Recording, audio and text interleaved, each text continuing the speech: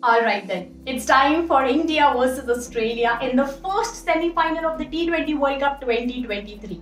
Now we know that whenever India and Australia face each other, they produce some high-intensity contest. And it's a World Cup semi-final. So we can of course expect something like this in this match as well. But what are the other things that you can expect from this match? Who are the players to watch out for? I have got you all covered in Mutual Fund Sahiye presents The Outside View. Suna hai, you are selling your scooter. Yeah, got a new car. सही है. Big bonus. तो Savings. Saving तो मैं भी करती हूँ, उसे car नहीं आती. मैं काफी सालों से हर महीने म्यूचुअल फंड्स में थोड़ा थोड़ा सेव कर रही हूँ. कुछ फंड्स बेच दिए, bought a new car. सही है. म्यूचुअल फंड निवेश बाजार जोखिमों के अधीन है. योजना से जुड़े सभी दस्तावेजों को ध्यान से पढ़ें.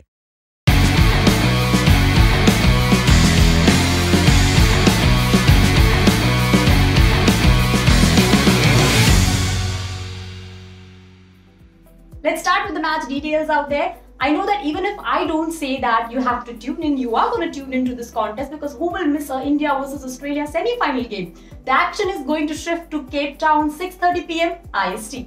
What's the big picture out there? Well, Australia, the mighty Aussies, are unbeaten in this tournament so far. They've just lost one game ever since they've landed in South Africa, and that's the warm-up game they played against Ireland. Apart from that, no team has found a way to defeat Australia there. Speaking of India, they've lost just one game, that was against England. But apart from that, Team India has also dominated the proceedings in this contest. If we have to talk about the head-to-head stats there, well, the teams have so far faced each other in 30 T20Is and Australia has an edge there. But hey, Australia has an edge over every other team in this world. But what India would be sure is that they have never given up. They've always fought for victory against Australia, and that is why we've always seen some really good contests between the two sides. History has no takers. Recently, Australia toured India for a 5-match T20. Even there, we saw some really good competitions. In the Commonwealth Games, the finals, we saw India-Australia face each other where Australia won the gold. India had to settle for silver. But this time around, it would be in the minds of Harmanpreet Kaur that they have to get that one step ahead and reach the finals. And mind you, Meg Lannon would be thinking no different.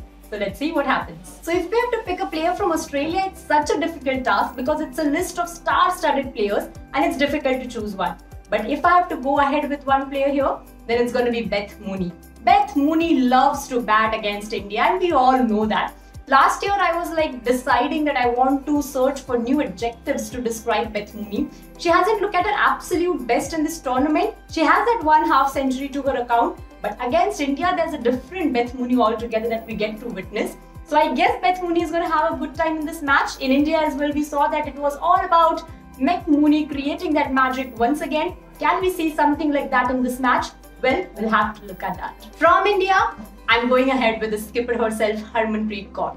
Now it's very simple. India versus Australia, a World Cup semi-final. How can you not talk about Harmanpreet Kaur? She too enjoys playing against Australia there, some competitive matches, and she is the highest run getter for India versus Australia in the T20I format of the game. Along with her captaincy, her performance down the order with the bat, where India has been struggling a little bit in this entire tournament, would be very important. So Captain Thor, let's see how she performs in this match. Moving on to the predicted 11s of both the sides for this very important match.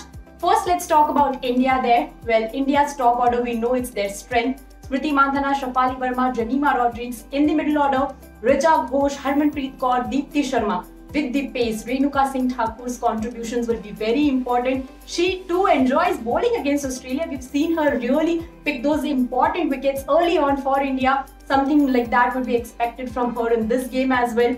Rajeshwari Gaikwad with the experience of spin. Will Radha Yadav come back in the setup? Well, let's see for that. Devika Vaidya, I see her playing in this game as well.